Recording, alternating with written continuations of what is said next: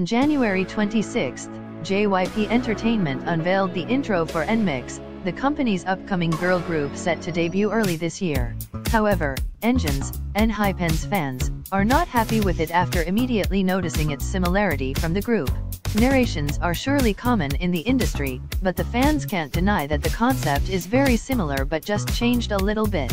Its title, New Frontier Declaration, was also pointed out as being similar to ENHYPEN's signature colon symbol on their intros and outros.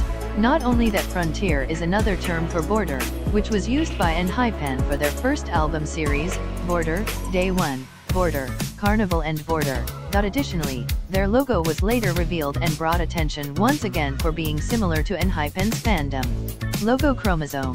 Still, ENHYPEN's fans pointed out that their disappointment points towards JYP Entertainment and its production team, and not on the upcoming girl group, as they are not the ones at fault.